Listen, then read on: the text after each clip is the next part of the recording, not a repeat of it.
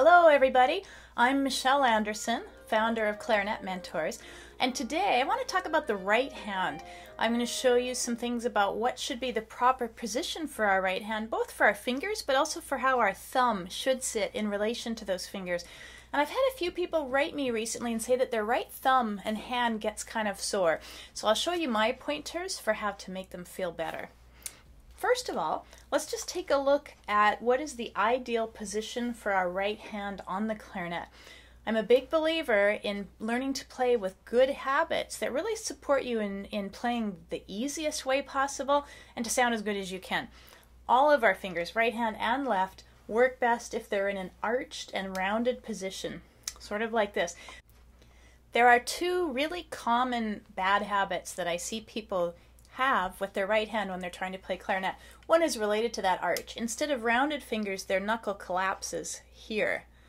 And we sort of, instead of being rounded, it folds in here as if I'm pushing that down. If you were just to try moving your fingers, on your knee or something with them squished like that and then rounded, you'll see that naturally our fingers work much more easily and fluidly if they're rounded. The second biggest bad habit that I see for the right hand has to do with the angle that our fingers make with the clarinet. Ideally, they should be almost square onto the clarinet, but a lot of people like to angle their right hand up and almost rest it on these side keys here. Now, that's a bad habit for a few reasons. One is you might accidentally be pushing that key open a bit, and that will cause a squeak or cause a delay in your notes.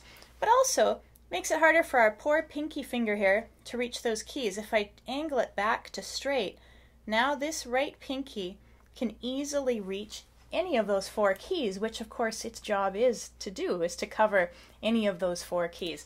So if my hand's tilted up this way, harder to do, and in fact this finger often leaks. If you're fairly new to the clarinet and you find sometimes when you're playing your right hand high register notes, like a D, a C, a B, any of the pinky notes, and they squeak a lot or they don't speak, often it's because this finger leaks, and turning our hand down can really make a difference for that. Now, that kind of covers our three fingers. We want them arched, basically square to the clarinet. What about our thumb? Well, if you're lucky enough to have a thumb rest that's adjustable, and many new clarinets have this, you'll notice it can move up and down. And everyone's hands are a little bit different. So I want to show you how you can find the right position for you. And I have kind of a goofy little way to do it, and I think it works great. What you're going to do is with your fingers and thumb, make a little hand puppet, chatting away, and then you're going to stop it. All right, so I've just frozen my hand puppet shut. And what I want to notice is where my thumb sits in relationship to these two fingers, because for most of us it will sit between our index finger and our middle finger. So on my hand, if we look at that, it's a little bit more on my middle finger, this finger, than on my index finger. Now some people naturally will do this, right on their index finger. Some people will be right on their middle finger. Some people are half and half. For me, I'm about 2/3 on my middle finger, 1/3 on my index finger. I want to imitate that when I open my hand up on the clarinet. So I'm holding my hand in a funny way so you can see it on the camera. So when I pick up my instrument, I want my thumb to basically be more in line with my middle finger than my index finger. So right now, if we look at it, I have it a little bit closer to that finger than to this one. So I've adjusted this thumb rest to the perfect height for my hand. I've had a lot of students come in who just had their thumb rest set to wherever it happened to be when they first came in. And when we've adjusted it to match their hand position, immediately it feels more comfortable. They find it easier to play. Now, most clarinets, especially older ones, might just have a fixed thumb rest like this. Now, as it happens, that one's perfect for my hand as it is. You can have it moved by a repairman, or it's pretty easy to get an adjustable thumb rest put on. If you look at where your thumb rest is sitting and it doesn't match the natural hand position of your own fingers and thumb, you really might consider upgrading it, especially if you find your right hand gets stiff or sore at all. But it can make a big difference. If you find that your right hand is sore after playing, especially your thumb and your hand right near your thumb joint, if you're brand new to clarinet, that's very natural actually. We're putting some weight on your muscles in a way that they're not accustomed to, and usually that will fix itself after a little while. However, there is another solution that actually I really recommend to a lot of my students, and that's to get a clarinet neck strap.